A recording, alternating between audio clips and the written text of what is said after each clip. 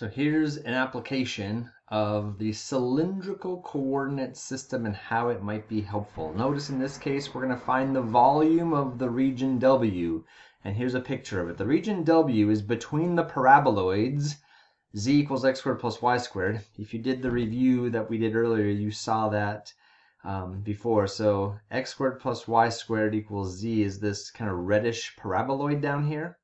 And then 36 minus 3x squared minus y squared. So minus x squared minus y squared turns that paraboloid upside down. Multiplying by a factor of 3 makes it more narrow. And then shifting it up 36 units. So we've got one up here, we've got one down here, and they've contained themselves into this, I don't know, this thing always reminds me of like one of those, you know, those air freshener things? I don't know what they're called, but you get these crazy air freshener things and you kind of pull the top off and it makes your house smell nice. That's what this reminds me of. I don't know. All right, but we're going to find the volume of it. And again, for instructional purposes, we're going to find the volume using triple integrals. So they're calling the region W. So we're going to integrate over W. And we just want volume, so we just want dVs. So again, dV is that idea of a little bit of x, a little bit of y, and a little bit of z. So it produces this three-dimensional rectangular piece. So that's my dV. There's infinitely many of them, infinitesimally small inside of this egg-shaped thing. And we are going to find the volume by summing them up. If you sum up volumes, you get volumes. So we're going to sum this thing up using a triple integral, and we're going to do so in polar coordinates. Now, you've got a little thing coming up soon where we're going to explore why this is. But do you remember with polar coordinates, dA became r dr d theta?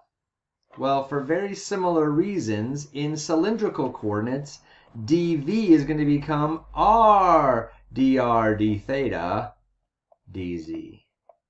See, if we kept it rectangular, hey, maybe I should have done that. Let me back up a minute.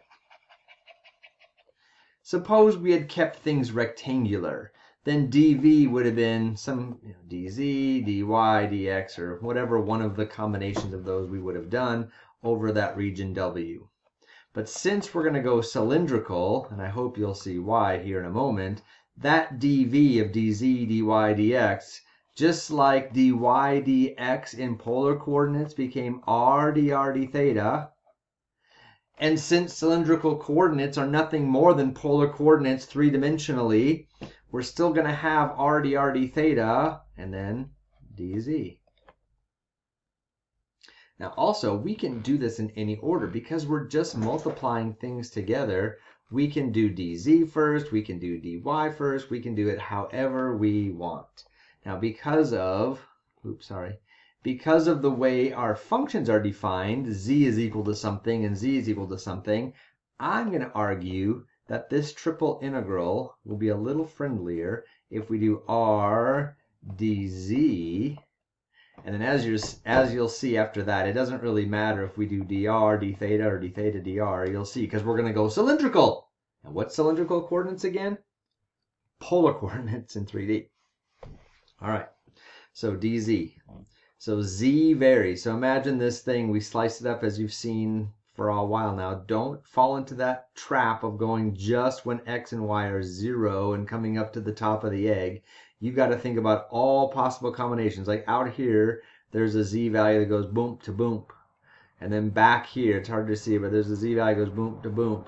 And so we want to make sure we get all changes in z.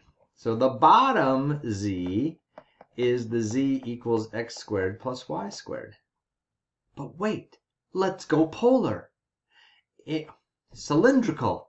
Let's go cylindrical. In cylindrical coordinates, isn't it true that x squared plus y squared equals r squared?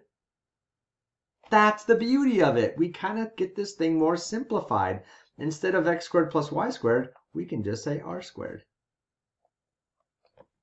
And the top is z equals 36 minus 3x squared minus 3y squared. What we could say here is 36 minus 3 times. If you factor out that minus 3, you'll be left with x squared plus y squared. So 36 minus 3r squared. So instead of the whole shooting match here, we can make the top limit just 36 minus 3r squared. All right, now, like you saw in the review, if we now collapse things down to the xy plane, in terms of the widest part of this thing, if you project it down into the xy plane, it's this circular region of intersection that we're going to see down there in that xy plane. So let's move it on down there and see what it would look like. The point of intersection is where those two functions come together. Remember, the 36 minus 3x squared minus 3y squared intersects with the x squared plus y squared. So if we kind of algebraically 4x squared, algebraically 4y squared, divide everything by 4. X squared plus y squared equals 9. That's a circle centered at the origin with a radius of, 3, exactly, because x squared plus y squared equals r squared. So if r squared is 9, r is 3. We've got now a circle of radius 3. A circle of radius 3. That's why we like this cylindrical, aka in this case, polar coordinates. So polarly speaking, r is going to vary from 0 to 3, and theta, in order to get a full circular revolution, theta is going to go from 0 to 2 pi.